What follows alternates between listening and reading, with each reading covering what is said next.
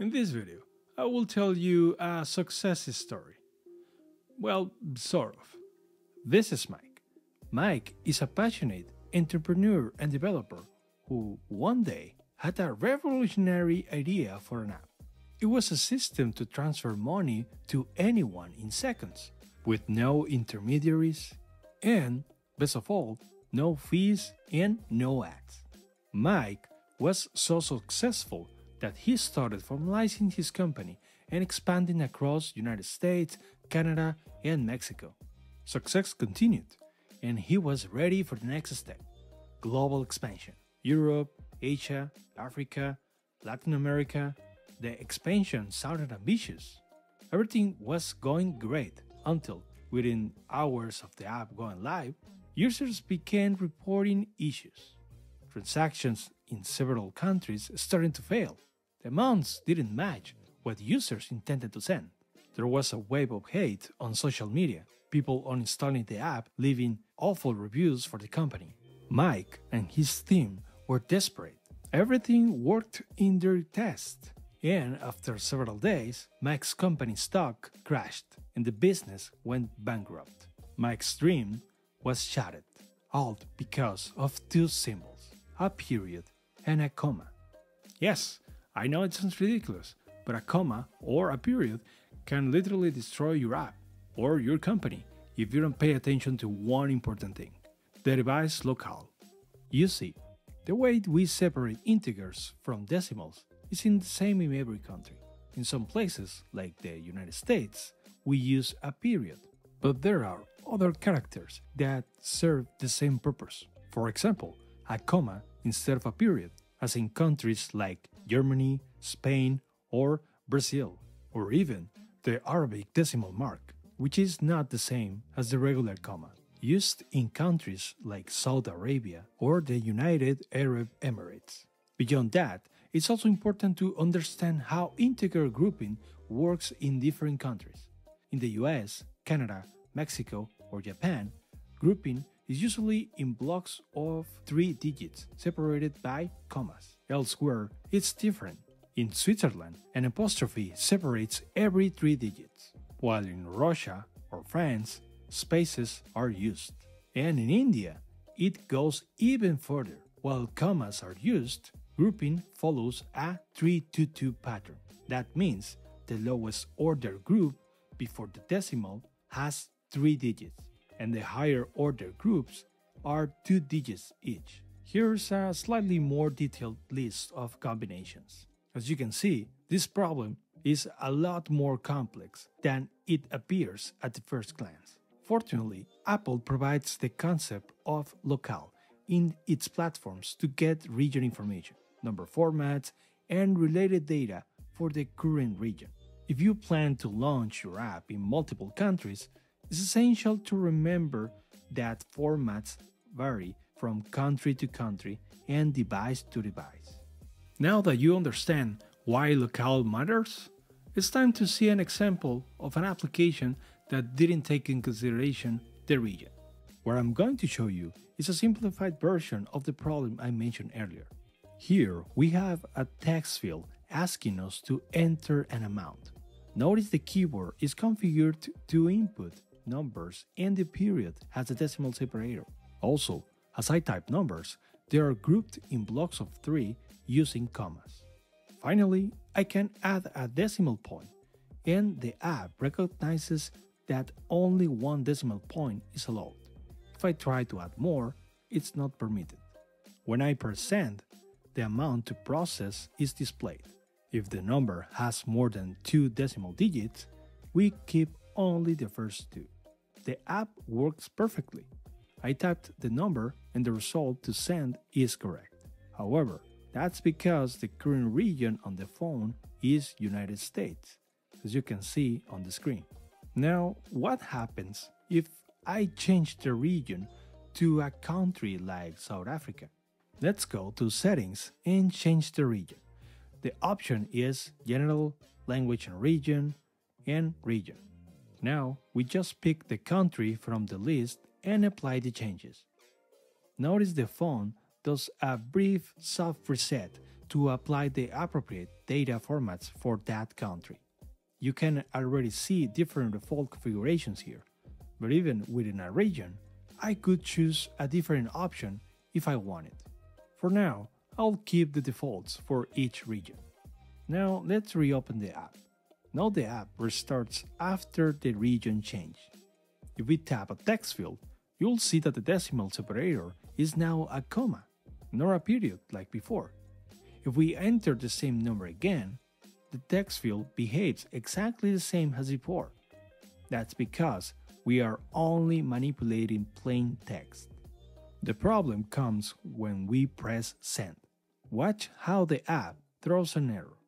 In South Africa, integers are often grouped with spaces every 3 digits, not commas. So when the code tries to parse this text into a number, it can interpret it correctly. Also, if this were a real app, there would be no way to enter decimals because the text field expects a period and filters out anything that isn't a digit or period, so a comma decimal wouldn't be allowed. Since we are on the simulator, I can type a period from my keyboard. But because it's not a valid decimal symbol for South Africa, it still fails. Now that we can clearly see the issue, let's look at the code. Let's start with a custom text field that handles all the validations for separators. When we press the send button, we call calculateAmount, which uses a class called NumberFormatter to convert the raw text from the field into a numeric format. In this case, we specify a decimal number with a maximum of 2 fraction digits. That number is transformed into an NS number. If parsing fails, we return an error string. If the formatter is able to convert the string to a number, we display it in the UI. Now let's dig into the custom text field implementation. We have a numeric keyboard that allows a decimal separator, and on each keystroke, we analyze the input to keep a valid numeric format. Here's the problematic part. The sanitization has 3 steps. 1. Check every character and allow only digits and a single period. Everything else is ignored. 2. Split into integer and fraction by the period. And 3.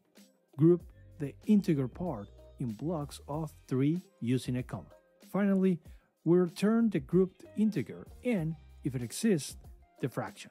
Although this code is inefficient in several ways, I kept it simple to focus on the real issue of the video, the region. The problem is that both the decimal and grouping separators are hard-coded, so this code only works in regions that use those exact characters.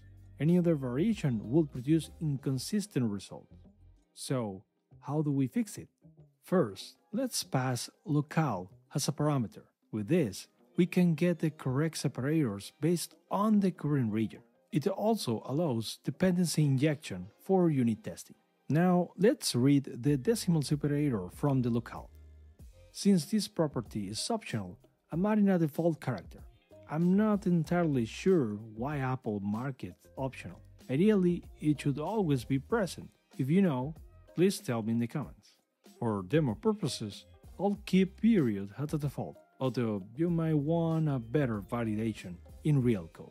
Now replace the hard-coded period in step 1 and 2.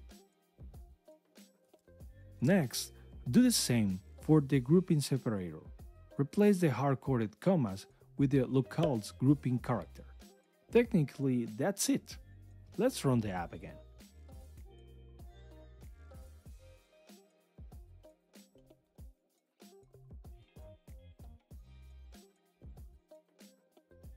If we test South Africa, the grouping separator is a space, and when we submit, we get the correct result. Even the decimal separator works. Now let's try the United States again. It also works perfectly. Now let's test India. We got an error. Do you know why? The problem is how we are grouping numbers. For small numbers that don't require grouping, this will work fine. But we are grouping all integers in blocks of 3. In most regions, that's correct. But in India, only the lowest order group before the decimals is 3 digits. The rest are grouped by 2. Because we are not using the correct regional format, the conversion fails.